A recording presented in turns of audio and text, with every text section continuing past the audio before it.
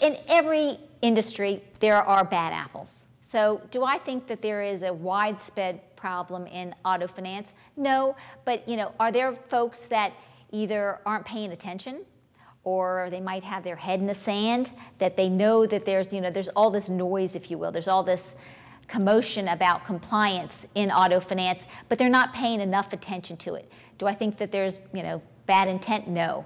But folks need to be paying a little bit, no, not a little bit, a lot more attention to compliance issues in auto finance, because the Bureau is very focused on the industry and all segments of credit, and in particular auto finance. The game has changed a bit, because not only do dealers have to do the right thing, but they have to be built to do the right thing. And what do I mean by that?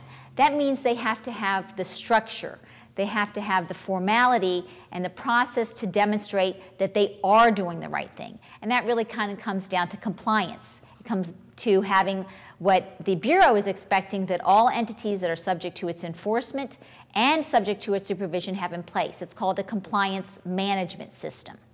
And that is kind of like a compliance program on steroids, or a fancy word for a compliance program, but it's much more developed than just doing the right thing. It's having an infrastructure within the organization to make sure that you are complying with the law.